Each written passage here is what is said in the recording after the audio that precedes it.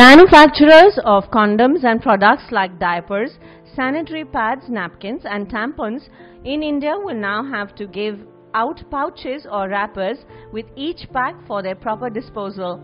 The Environment Ministry on Tuesday made the provision mandatory under its new solid waste management rules, keeping in mind the reluctance of rag pickers to handle used sanitary pads, diapers and condoms if not wrapped.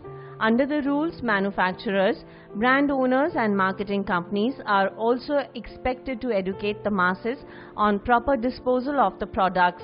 The economics and modalities of providing pouches or wrapping material for sanitary waste will be worked out under the extended producer responsibility concept.